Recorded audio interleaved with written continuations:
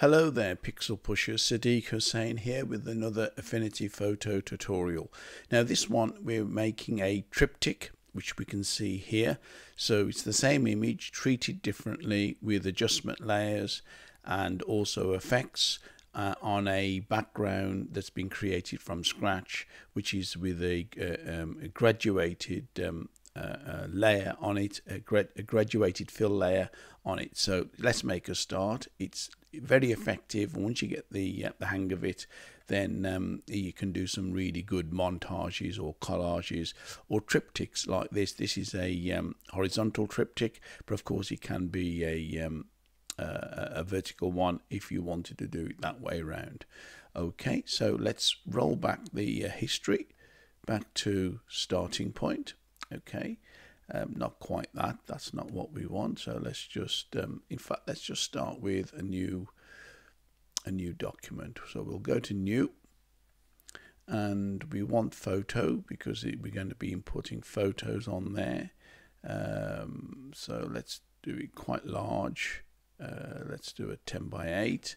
We want horizontal, and we don't want a transparent background. Actually, it doesn't matter. We won't have a transparent background. Right. Okay. So there's our canvas. And first of all, we want to fill with, so layer, new fill layer, fairly straightforward. And we're going to find the center point. Make sure that your snapping tools are all turned on. Then as you move your mouse to the center, you'll find it, and then just click and drag outside of the, you can adjust that in a moment. Let's just zoom out a little bit, center it. Okay, sorry, zoom out, and we'll just position it here. Make sure your layer is selected, and we are going back to the gradation, and here we want to change it from linear to radial. Now you can try all of these different type of graduated effects, but we're going to use radial because it really gives us a good result, and you can get quite a variety with this technique. So we don't want a grayscale background, so if we click on the swatch to change it, so we're on gradient, not regular color, and these nodes denote the one point there and the darker point there. So you'll see, so if we select that light node, click on color, and let's pick a color. We'll do it similar to what we did before. Let's do quite a strong blue. Okay, and then on the dark, perhaps we won't have such a strong blue.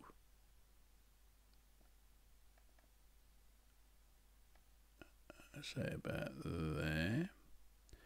Okay, now this center point, you can move that and change where the point at which the color changes from one to the other. So I actually want quite a strong central highlight and then easing off to a dark color. Again, you can go back and change that if you want, and maybe I want to just make that a bit darker around the edge, and then the middle one, I want to make that a bit lighter actually. That's it. So about like that. So you can choose how you want that to look. Now this, you can actually move this about, so you might want to put it there and move this round to wherever you want it. You know, you can do all sorts with it, but I'm just going to, for now, have it in the center. Again, it will snap into place. Okay, so I'm happy with that. And now let's place our images. Okay. Now, if you just did file and open and then find the image that you wanted, that wouldn't be the best option. It's best to do file and place, and I'll show you that one of the reasons why. So let me find that image first. So we go to the Wimbledon tennis players and just make sure that's the one. Yes. Okay, we want to place it.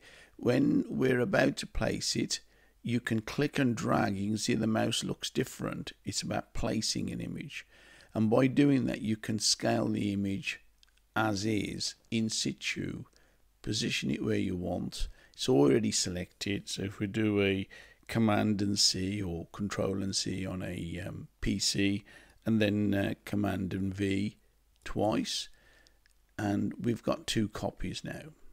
Okay, so we've now got 3 of those. Don't worry about the loose placement of them, we can sort that out. That's centered, that's centered, that's centered. Okay, now if we want to get the exact gaps between them, if we just do we're still on the move tool, so that's good. If we just go outside of the images and do a selection box around all 3, it's selected all 3, and then we got the alignment button on the top right here, and we simply want align horizontally, space horizontally equally, and it just moves one, so those are now spaced exactly where they should be. Okay, if we want to just make sure that they are all spaced okay, which they are. Right, so now that they are placed, we've got your 3 layers, we've got the fill layer, which is the background. What we want to do is now just select each one and apply a different set of effects to it. So if we've got the effects panel here, and on the effects panel I'm going to apply a outer shadow to give it a drop shadow. Okay, let's just zoom in there so you can see, and we want it to be black, so we just want to increase the radius, increase the offset, so that gives it a really lovely depth, feeling of depth. I don't want to change anything else there, I'm happy with that, but also I want to give it an outline. Okay, so a border, so pull that out. We want to do an outline, we want it on the inside, we want it, actually no, we'll have it on the center, but you can choose where you want it. I don't want it to be black, I want it to be white. Okay, and we just increase it to where we like it, say about there. Now we don't have to remember these numbers. Okay, we could do, so we can apply it equally across all 3, but in fact I'm going to show you a quick way of duplicating that. So go back to the layers. If we got the layer highlighted that we've just applied 2 lots of effects to, that's the drop shadow and the border, and we just right click and say copy. Now although we've copied the layer, we're not going to paste the layer. What we're going to do is go to the other 2 by selecting both of them using the command key or the control key on a PC, and once I've selected them, if I go to edit, and instead of saying just paste, we want to do paste effects. We didn't put a style on, we put effects on. So paste style, paste effects, and you'll notice that on these 2, the middle one and the left one, it will replicate what we've done there. Straight away, boom, all done. So now that's a quick way, do it on one, copy the effect across onto the other 2. Okay, so we've created them, we've done the background, we've done the effects, and we've replicated them, and we've positioned them. Okay, so the next thing we want to do is we want to, let's go with the left hand one first, this one, and we want to apply an adjustment layer. So we'll go to adjustment, and we'll do a HSL adjustment on this particular one, and we want to adjust all of the colors, let's just say. Okay, now you'll notice that it's actually not doing what we expect it to do. So why is that? Okay, it's doing the whole we don't want it to affect the whole image. So what it is this adjustment layer, hue, saturation and luminosity adjustment layer, is in the wrong place. We want it to be attached to the layer, so it's pull down, move across, and when it indents a little bit, it then becomes a daughter layer to the placed image that we want to affect. You can see now that that adjustment layer only affects the left hand side picture, okay, part of your triptych. So it's about positioning this adjustment layer. If I moved it about, it would have a different effect depending on where I moved it. Okay, so you can move it, so you experiment where you want it. This is where I want it. Then we'll do another adjustment layer.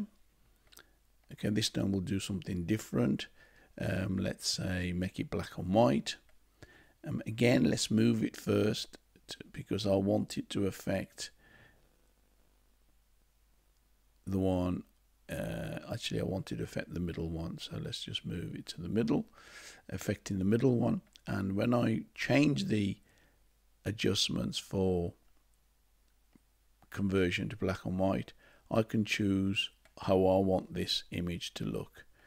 Okay, so I'll just go ahead and do that, but it's not affecting the other images because that adjustment layer, black and white adjustment layer, is a daughter layer. It's attached to, it's grouped with that middle picture.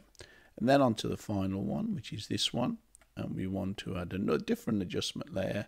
Let's just say color balance for argument's sake. Again, it needs to be attached to, so it's down and to the right, and it then becomes a daughter layer. And then when I make adjustment, it'll only affect the right image, which it's doing. So you choose what you want. Okay, I'm happy. Obviously, you choose the effect that you want, but this is just for demonstration purposes. If I wanted to go back and change that fill layer, there's nothing to say that I can't. I can just go back to where I was and change it if I wanted to do that. Not a problem. Okay, now that we've got all of that, we've got the drop shadow, we've got the borders, we've got the different adjustments, and the key thing is where you put these adjustments. Okay, so just be mindful of that. If I now want to put a border around the whole thing, I can't do it on that layer, but if I click the top one and go down to merge visible, it will merge everything and form a new layer at the top. Now this new layer isn't actually affecting the image because I can turn it on and off, because this is a duplication of all of these put together.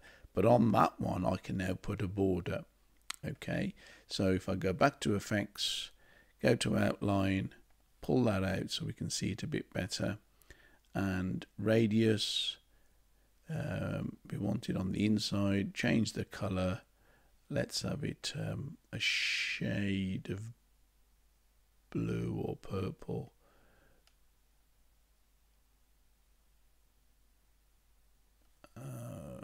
Okay, actually let's just do that. Okay, so that's done. So what we have is a fill layer with a gradient. We've given it a border. We've placed images rather than opening images, because you can place them within an existing document and you can resize them much easier. Applied some effects, drop shadow and a border, replicated that by copying and then pasting effects in the edit menu, and then we've got and then we aligned the elements together. Okay, and then of course we could save that, export that as a JPEG or as a PNG or as a TIFF or whatever you wanted to do. Okay, let's actually save that as a JPEG and give it a title.